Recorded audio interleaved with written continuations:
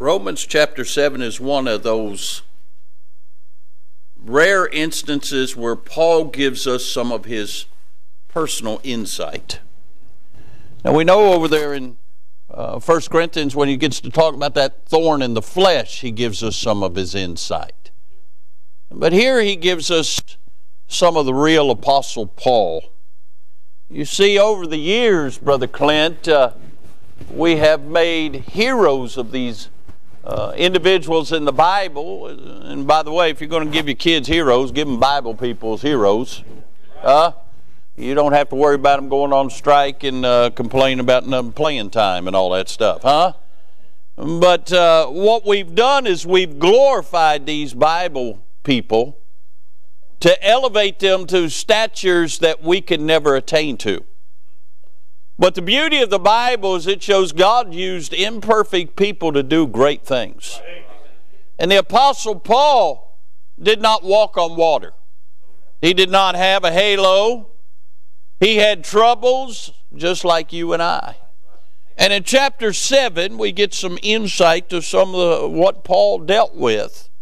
And this is one of the greatest tongue twisters that has ever been penned down. So I'm going to read it slowly as not to mess it up. But look with me in verse 18. Paul is penning this down under inspiration of the Holy Ghost, and he says, "For I know that in me, that is in my flesh, dwelleth no good thing. For to will is present with me, but how to perform that which is good I find not. For the good that I would I do not, but the evil which I would not, that I do.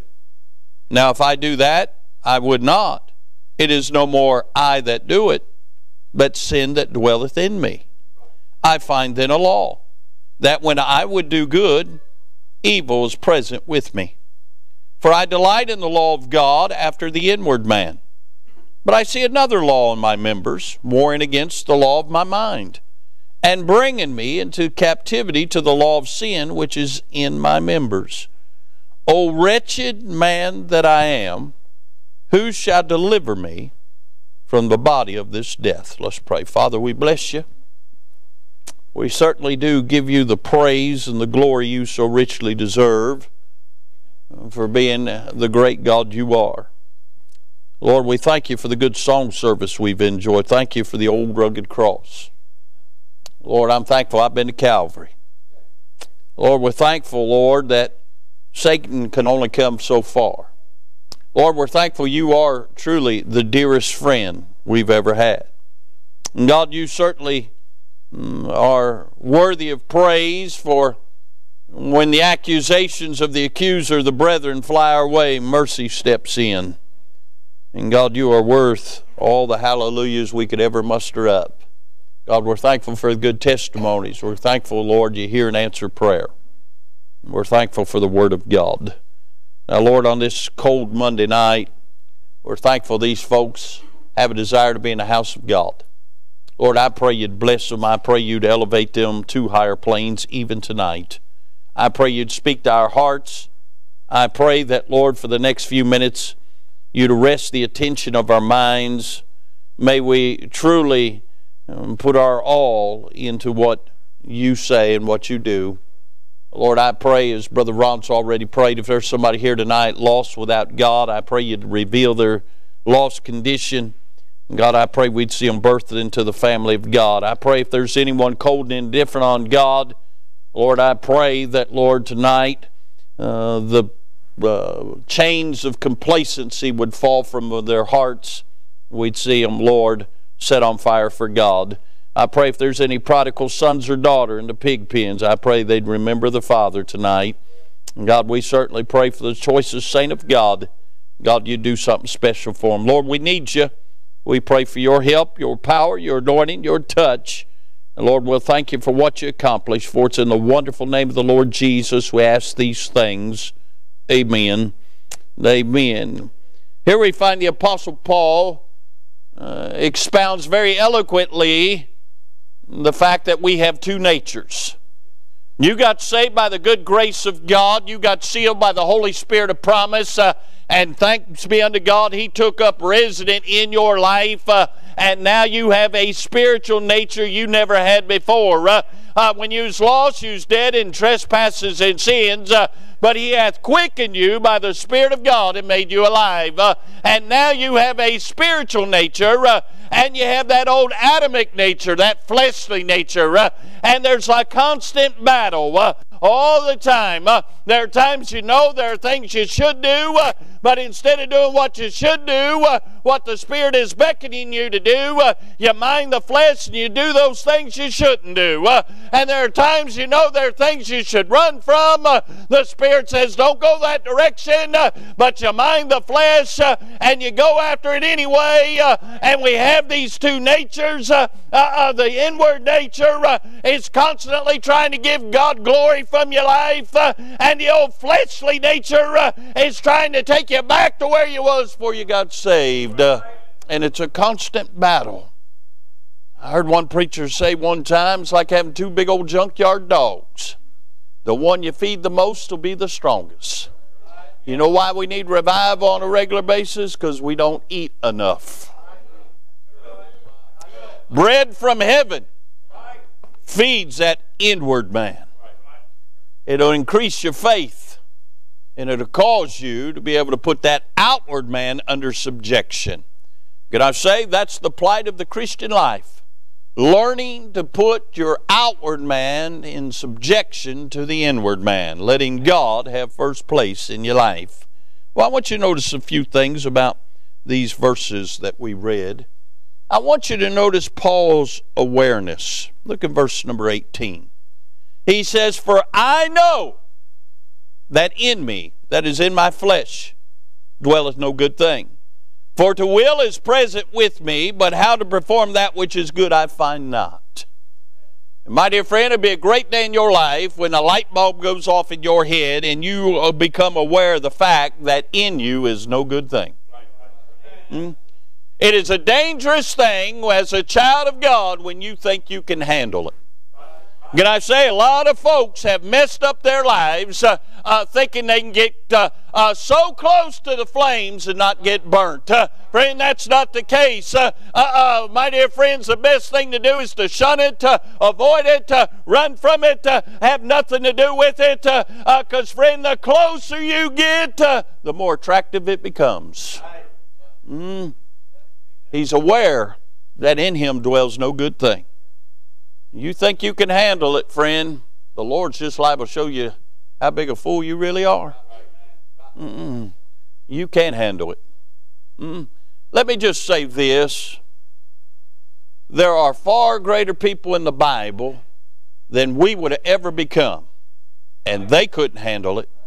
And if they couldn't handle it, we can't handle it. David was a man after God's own heart. David blew it.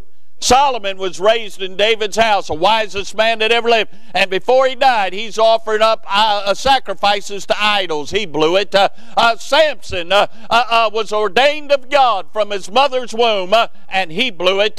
And how long you got tonight? We go on and on and on and on. God didn't call you and I a man or woman after his own heart. God didn't ordain us from our mother's wombs. God didn't do great things in our intellect like he did Solomon. But hey, my dear friends, the good, you're way ahead of them if you become aware of the fact you can't handle it. Paul went on to write, "When I'm weak, then am I strong." When you realize, Lord, I can't, then he steps in, he takes over. We see the awareness. Now I want you to notice the allurements. Look at verse 21. He said, "I find then a law, that when I would do good, evil is present with me. For I delight in the law of God after the inward man. But I see another law in my members, warring against the law of my mind, and bringing me into captivity to the law of sin which is in my members." Paul says that, hey, my inward man delights after the things of God, but there is another law. It's a law of allurement. It's a law that grabs my attention and wants to attract me to things of this world.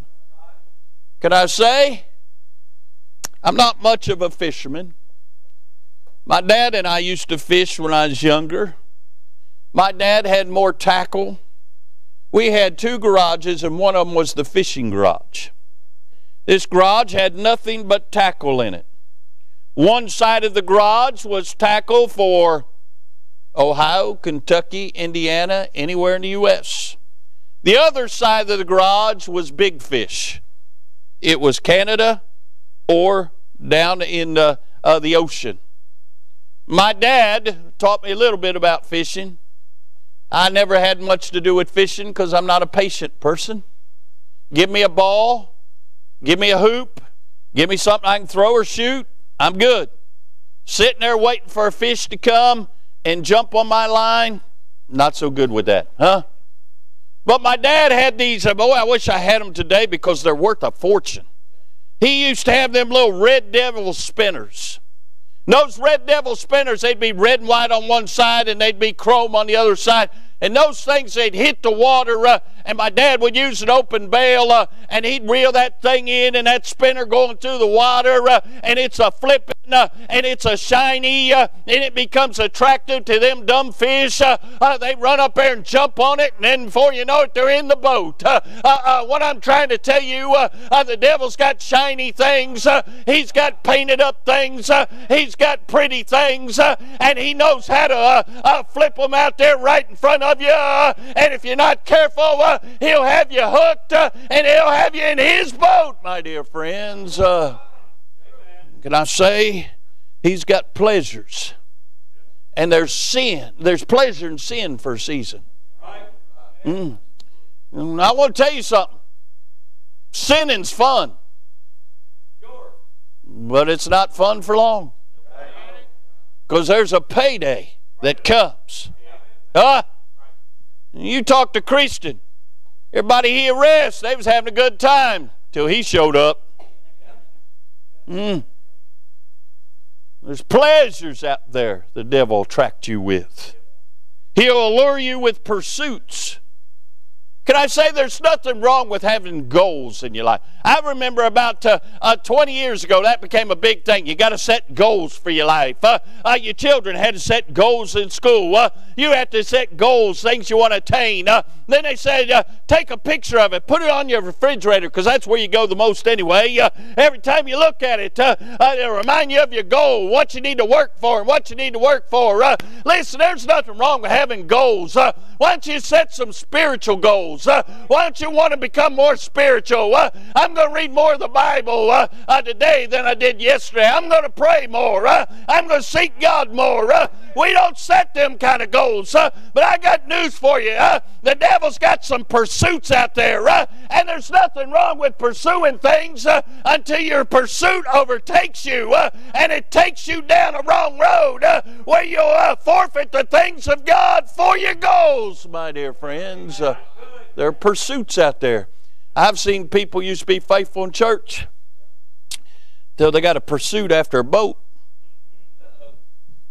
till they got a pursuit after a campsite, till they got a pursuit after a big old house, and then they had to work all the overtime they could to pay for it.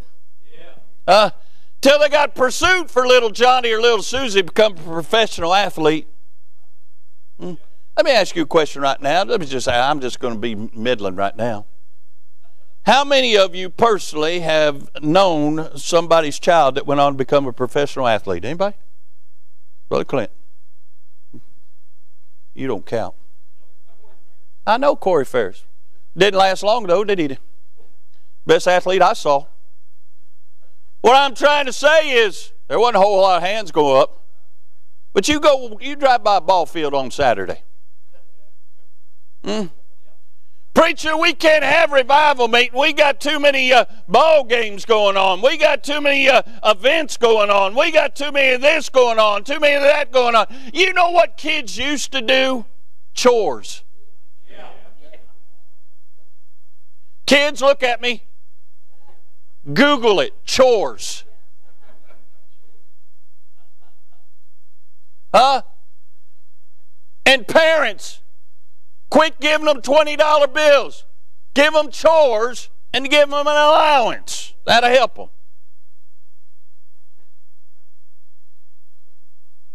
These kids they're grumbling up here, parents. You're doing a bad job.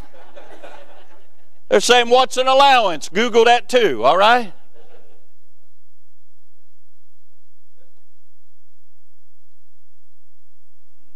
Let me help you with something. There ain't nobody in this building that loved ball more than I love ball, or played ball more than I played ball. Ask my Aunt Lance. She's sitting right back there. Huh? You didn't see me without a ball glove. Huh? But ask me how many church services I missed because of ball. Thank you, Phil. See, we didn't play ball when it's church time. There was a lot of times, matter of fact, we had church on Saturday night too. Ask her. There's a lot of times I went to church on Saturday night in my ball uniform, but I was in church. Let me help you with something here. I'm just meddling. I ain't even preaching yet. I'm just still on pursuits. Let me help you with something right here. Kids, ask me how many games I got to play if I didn't make the honor roll. 0. I didn't play ball if I wasn't on the honor roll. Straight A's or no ball? Guess who had straight A's? So I didn't miss any games. I'm just trying to tell you, you parents, you have so babyfied these kids. Why don't you give them some real goals? Why don't you give them some spiritual goals about church, and then reward them with ball and reward them with things? Why don't you give them some classroom goals? You want to play ball? Get straight A's. You don't do your homework? You miss 3 weeks of ball. Guess what? They'll do their homework. But here's the thing. You can't say it, parents. You got to do it. I knew what my mom and dad meant when they said, you don't make the honor roll, you don't play. Well, that was nowhere in my notes, nowhere, but that didn't cost you anything. Are you okay? Let me come out here and see. Let me see. Let me check your pulse, Fred. You okay? Oh, yeah, you're all right. You all right, Aiden? Huh? Xander, you okay, buddy? You still awake? All right. They're good. They're good, parents. Little preaching didn't hurt them. They're okay. Satan, he's got pursuits, and there's nothing wrong with pursuits as long as you have godly pursuits that rule your life. And can I say he's got projects? I hate this time of year.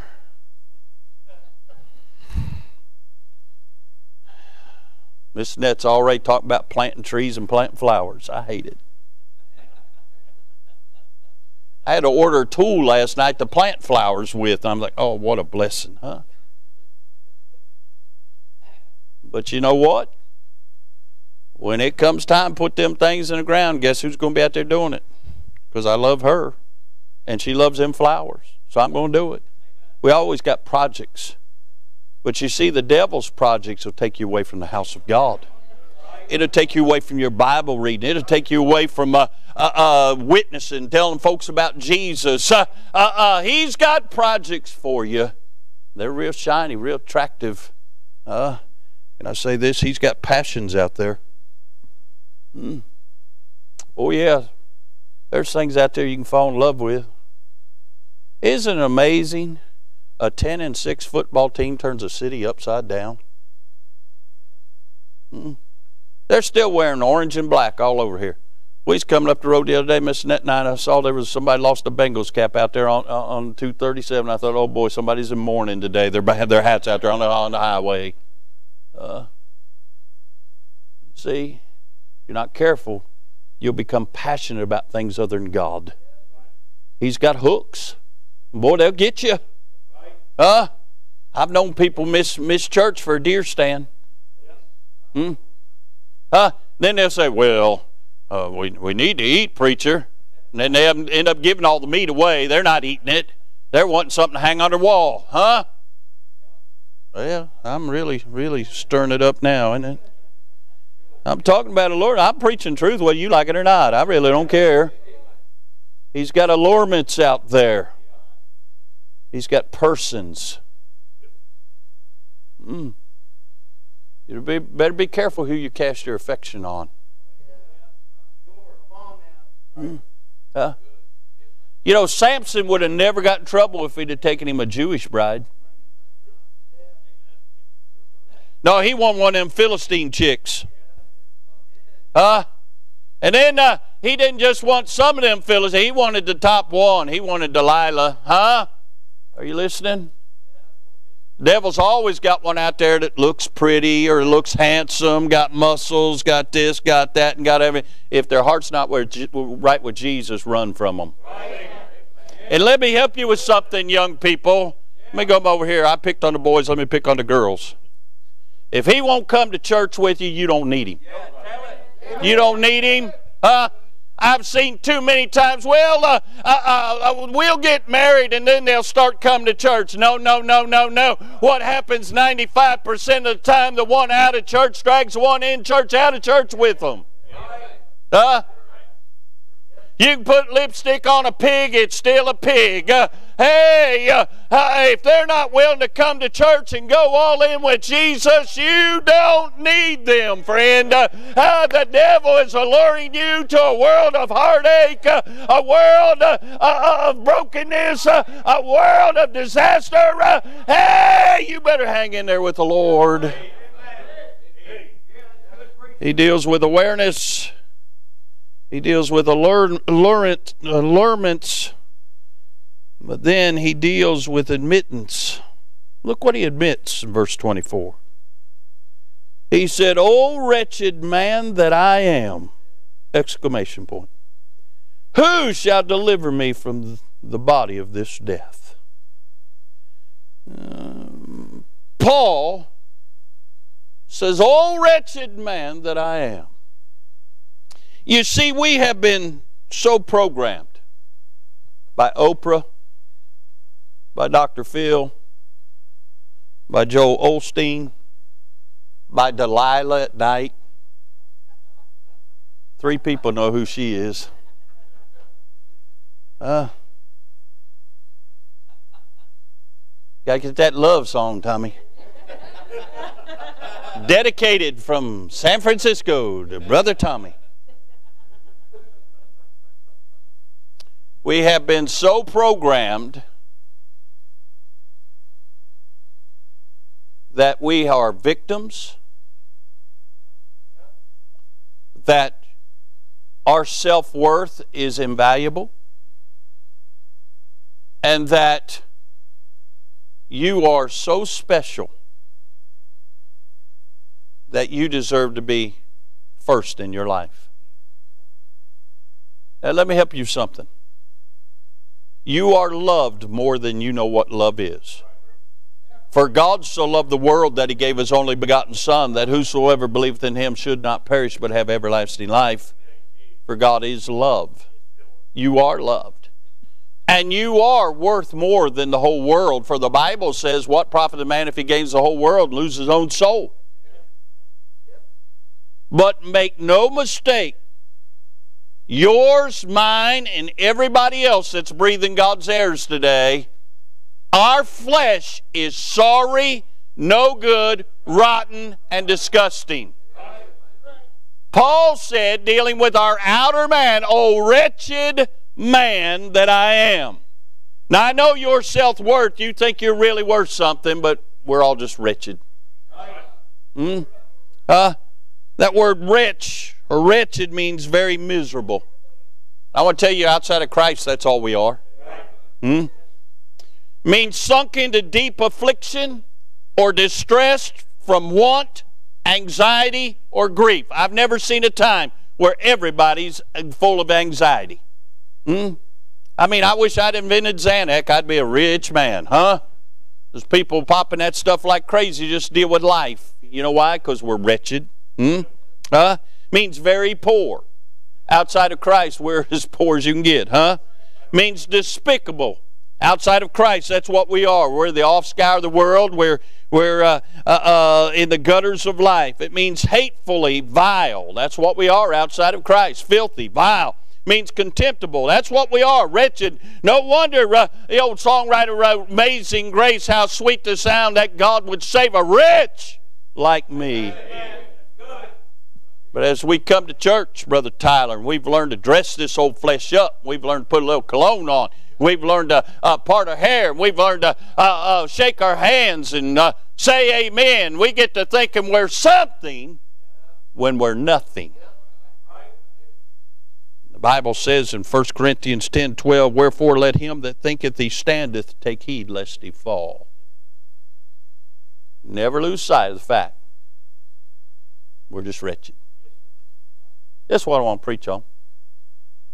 Thinking about all the allurements, all the attractions, every shiny thing the devil's got that he throws our way. And thinking about that we're nothing but wretches. I want to preach on the wretch who didn't fetch. The wretch who didn't fetch. Huh? You know, if you get a bone, you just get a stick and throw it in front of a dog, the dog go fetch it. Huh? Here, Fido, whoom.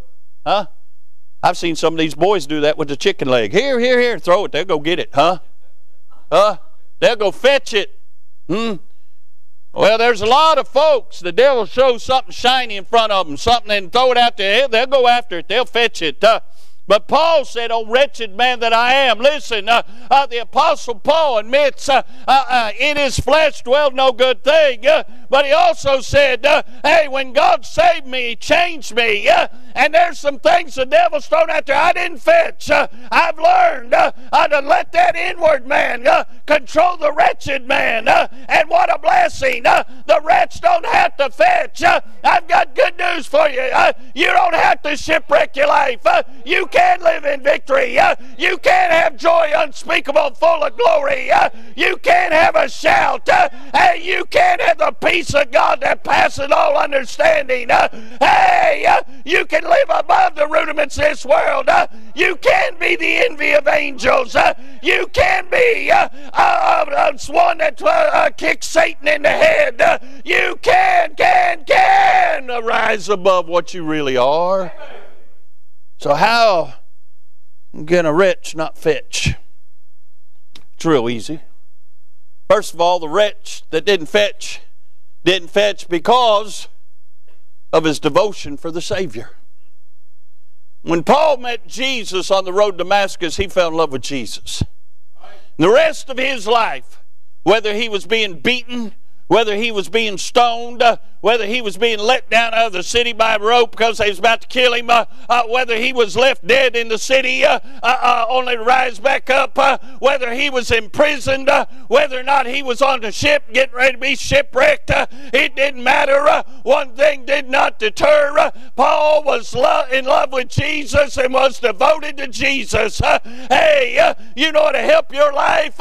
Quit looking around and start looking up, looking unto Jesus, the author and finisher of our faith. Start becoming devoted to Him. Hey, when He becomes your first thought, your last thought, many thoughts of your day, when you just say on a regular basis, Jesus, I love you. Hey, when you're in love with Him, hey, you won't fetch after the devil's attractions. Done told you I hate digging flowers, but I'll be digging flowers. Why? Because I love that little brunette back there.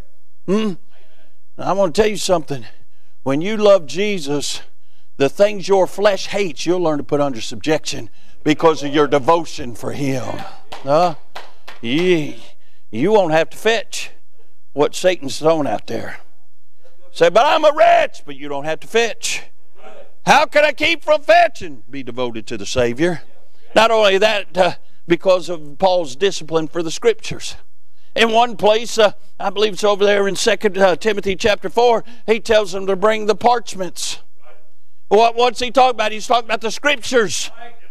He had a discipline for the Scriptures.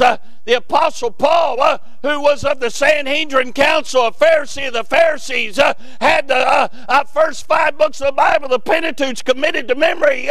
Why do you think God used Paul to preach to Gentiles? He knew the book better than anybody on the planet. But hey, he never arrived. He still wanted the Scriptures. When you get disciplined to read the Word of God, when you get disciplined to study the Word of God, when you get disciplined to memorize the Word of God, When you spend your life in the Word of God, you will find there's nothing out there worth following after, friend. Who needs Hallmark when you got the greatest love story ever written? It's called the Word of God. You know how I know God wrote this book? Because God shows all the imperfections of man. If man wrote it, it'd tell you how good man is. What a blessing. The problem with the average independent fundamental Baptist isn't because the devil made you do it. It's because you've not been in the book. You have no discipline when it comes to the Word of God. All I got to do is call out one of them minor prophets. Preached on Jonah last night. Took somebody 10 minutes to find it. It's because you don't know where it's at. You don't spend time there. Or all you do is stay in the Psalms. Thank God for them Psalms. Sometimes we need uplifted. But sometimes we need law. Sometimes we need Ephesians. We need grace. You need the whole counsel of the Word of God. I've seen in times gone by, if I announce we're going to do a study on Revelation, boy, they'll bring every neighbor, they want to know about the end times. Why are we concerned about things that's going to happen when we're not even here? Why aren't we concerned about the nasty now? The wretch won't fetch when he's got a discipline for the Scriptures. Can I say this? The wretch don't fetch when he knows how to discern the Spirit.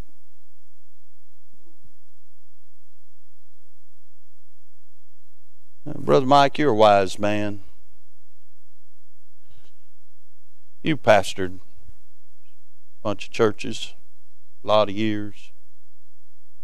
How in the world can we ever get people to see it the way God intends for them to see it? There's some people just don't get a clue. Some don't care.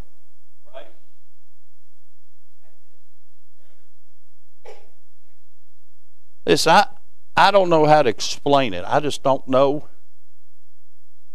Other than this, either you've got it or you don't. Pete Rose had 4,256 hits in Major League Baseball. Pete Rose was the greatest hitter that ever held a ball bat. Pete Rose was the worst hitting coach there ever was. He couldn't teach somebody else how to hit because he just came natural to him. I can't teach you how to discern the Spirit because it just came natural to me. I got born again, started studying the Scriptures, and all of a sudden I started hearing a still small voice. And the Lord speaks, and I've learned when it's Him speaking and it's Him not speaking. Some of you have been sitting in this church for years. You don't have a clue when God's moving and when He's not. I don't know how to help you other than tell you you need to get devoted to Him, disciplined in that book, because you got a real problem. Because you're moving when it ain't time to move, and you're not moving when it is time to move. I saw something in revival last week, vexed my soul. The Lord was moving in the service. Folks were starting to worship Brother James, and somebody moved out of turn and killed it. And if I told the situation, it would destroy that person, because that person thought they was just worshiping, but they weren't. They grieved the Holy Ghost. You know why? Liberty is not a license. Where the Spirit of the Lord is, there's liberty. Just because you have liberty don't mean that God wants you to do something. A lot of times we take liberty because we can't discern the Spirit. You know why you get in trouble? You know why the attractions lure you away? You know why you're up and down and roller coaster in and out and in and out? Because you can't discern the Spirit of God. Because you're not disciplined in the Scriptures. Why do you think God gave us a book if He never wanted you to live by it, read it, and make it a part of your life? Boy, it got real quiet right there.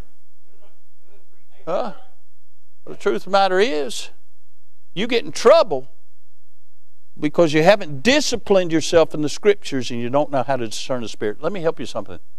The Spirit of God never speaks contrary to the Word of God. Never. And He knows it real well because He pinned it down.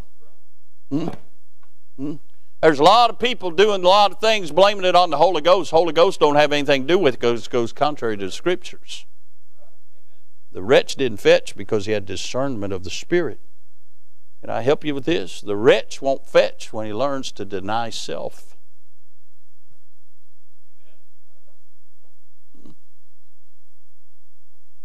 Anybody remember S&H Green Stamps? We got some old folks here. What a blessing.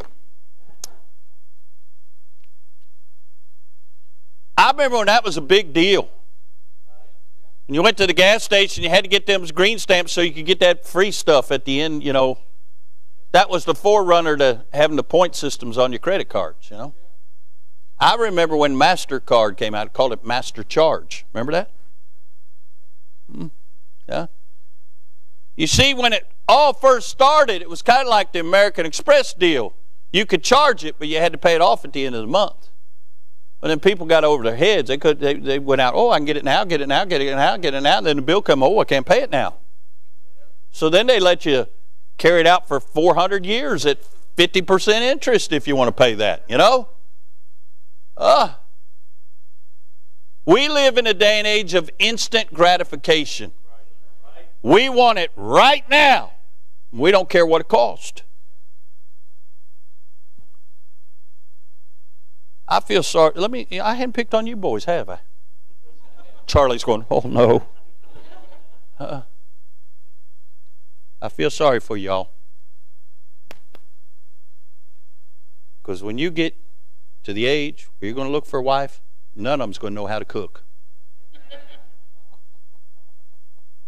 You're going to have to go to grandma's house, get home-cooked meals, okay? Because they don't know nothing about it. Huh? Charlie, quit making your mama mad. That's the only home-cooked meals you're ever going to get when you get old. You're going to have to go see mama, okay? So I'm here to tell you, that's a lost art. Why spend time peeling potatoes, boiling potatoes, mashing up potatoes, putting milk and whatever, butter, and I don't know how to cook, but it's all sounding good right about now. And pepper and all that, and real potatoes with them. Why do all that when you can go to McDonald's and have the whole thing in about 30 seconds, you know? It's all instant gratification. Why in the world would somebody roll out flour and, you know, get the strawberries to make a strawberry pie or something? By the way, that no-bake strawberry shortcake was pretty good, or strawberry cheesecake was pretty good the other night, huh? So I had that after Friday night service over there at Sid's. I said, give me some of that. I thought I did pretty good, and Aaron got half the pie. I never seen that. How you stay so skinny, boy, huh? But anyway, listen. Why do all that when you can go down and get Marie calendars at the grocery store? Well, see, you're giving up taste, but who cares? You're getting instant gratification. You're giving up the love that grandma and mama put into making that meal.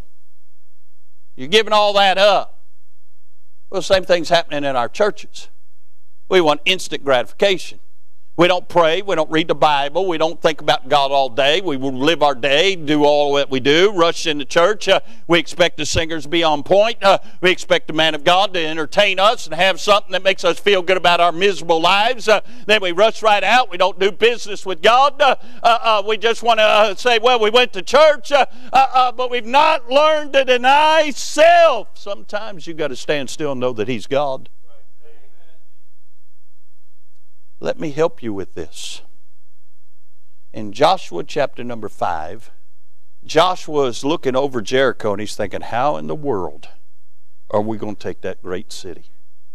And he looks behind him and there's the angel of the Lord. By the way, you've heard me say this many times. Anytime in the Old Testament when you find the angel of the Lord, that's Jesus Himself being manifested in the Old Testament. And Joshua said, are you for them or are you for us? He said, neither. I'm for the captain of the host of the Lord. Let me help you with something. Jesus isn't for you. He isn't for the one next to you. He's for His glory. Jesus didn't come to do His will. He came to do the will of the Father. It's always about the glory of God. And see, you've listened to Joe and Joyce Myers and Jimmy Swaggart. He's back on TV. It kills me. Well, you listen to all them tell you how great you are and how wonderful you are, and you plant a seed, and God's going to give you 1,000 seeds and all this stuff, and you listen to all this junk, and you hear how wonderful you are, and that God's going to take care of you, and God lives His whole existence just to meet your needs and do good for you, and to give you all your pursuits and all that. That sounds kind of like the doctrine of the devil, by the way. No, God's always for His glory. We were created for His glory, not the other way around. And see, you won't fetch the allurements of the world when you learn to deny self. It's not what's best for me. It's what's best for my Lord. Thought about this. The wretch didn't fetch. How do I keep from fetching? Get a desire to see sinners saved. Used to be a time folks come to church, they had a burden to see somebody get saved. I know y'all think I'm crazy, you think I'm old, but I remember a day, if somebody didn't get saved about every week at church, people were in the altar begging God, Lord, is it me? Am I the one hindering the Spirit of God? You know why they'd pray that way, Brother Ron? Because they'd brought sinners with them. They'd prayed sinners to come to church, and they was praying to get them to God. You get a desire to see folks saved, guess what? You won't go chasing after every attraction the devil's got. Wretch didn't fetch when he has a delight for the sanctuary. I'm so proud of you being here tonight. I desire to be in church. That's a blessing. When you got a desire for the house of God, you won't fetch after all that stuff out there. The devil does everything in his power to try and duplicate what we're experiencing. He wants to imitate the things of God. But you can't duplicate the things of God because He's not God. Maybe this will help you. You have arrived. You're at the house of God. It doesn't get any better than this. It's wonderful. Get to hear songs, you understand the words. And they're all about Jesus.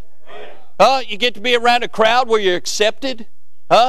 You don't have to worry about what pronoun to use. I mean, it's all good. People love you. You say, people love me. Yeah, even you. They love you. You say, well, you don't know where I came from. Don't matter. You've been to Jesus. That's the only thing that matters. They love you. And even if you haven't been to Jesus, they still love you, and they want you to get to Jesus. It don't get any better in the house of God. I don't know if you've seen that special on Discovery Plus. This will help some of you all that used to get mad at me when I get on contemporary Christian music. Watch that Hillsong 3 series. There's 3 episodes on Discovery Plus. You watch and see how these window washing churches are manipulating people, destroying people, using music and using the air conditioning systems and using everything to destroy people's lives. There are people who are now suicidal because they've been in those things. They bought in hook, line, and sinker to find out it was empty. Their lives are messed up. They've been made twofold the child of hell. They're so bitter. It takes an act of God to ever see them walk into church and get right with God. Boy, the wretch don't fetch when he has a delight for the sanctuary. Let me say this, I'll be done. The wretch don't fetch when he has a disdain for Satan. Maybe you don't know this. Anybody here know this? I hate Chinese food. Has anybody in here ever seen me in a Chinese restaurant? Stand up. Anybody seen me in a Chinese restaurant? Let me help you. You won't. I have a disdain for it. My family eats it, not in front of me. Jordan brought it in the house one time. I made him take it downstairs. I said, get that junk out of my house. It stinks. I have a disdain for it. Josh, you want to eat cat? Go ahead. I ain't eating cat. I ain't watching you eat cat. I have a disdain for it. There are some of them animals that wasn't in that sheep that God told Peter to rise and eat. A cat and a dog isn't one of them. You can go ping, pong, pong, ping all you want and eat that junk. I ain't eating it. Ain't happening. He eats a lot of it. That's why he's that big. Cat blows up on you. I'm here to tell you, I have a disdain for you. Probably eat it, don't you? You eat everything. Yeah, I know you do. You'd run over a rat and pick it up and eat it. I've seen you. Still warm, yeah. He is, man. He'd lick the inside of a garbage can lid. I swear he would. He's a goat.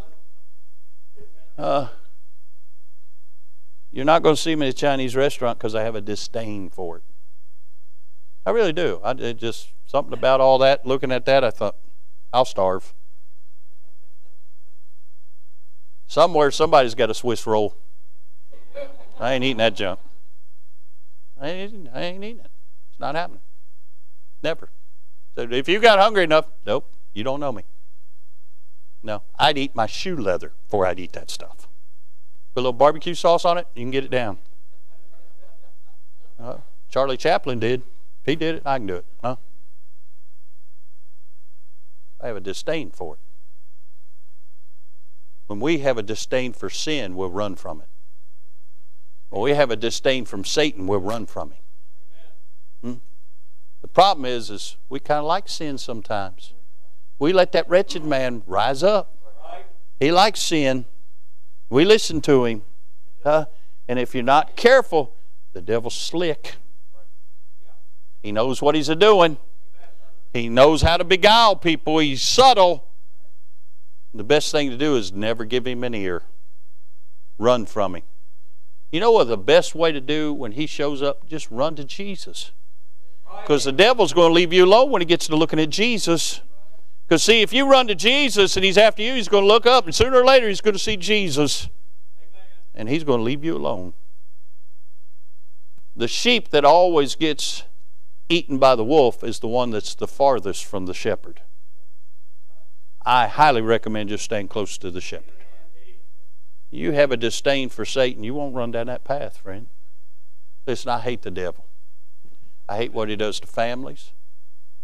I hate what he does to young people. I hate what he does to church people. I hate what the devil does to folks. I just hate it. When you get that way, you won't be as quick to run and fetch what he throws out there. He's always trying. And he's slick. He'll come at a different angle. Just get to where you disdain him. Listen, I throw off on Joel and Joyce and all them. I can't watch them. I can't turn that mess on because it grieves my spirit because I know they're misleading people and people are going to die and go to hell. I can't watch that stuff. You say, oh, you're narrow-minded. I am. About as narrow as that book right there. But I can't watch that because it grieves me.